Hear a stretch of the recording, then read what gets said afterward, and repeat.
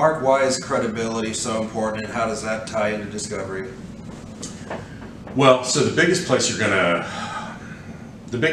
find the credibility issue, when you respond to interrogatories, your responses are verified, meaning that you are telling the court that they are true, okay, that what you are telling them is true. When you take a deposition, that deposition is just like you are testifying in court in front of a judge, okay? When you testify in front of a hearing, the court reporter is taking that down.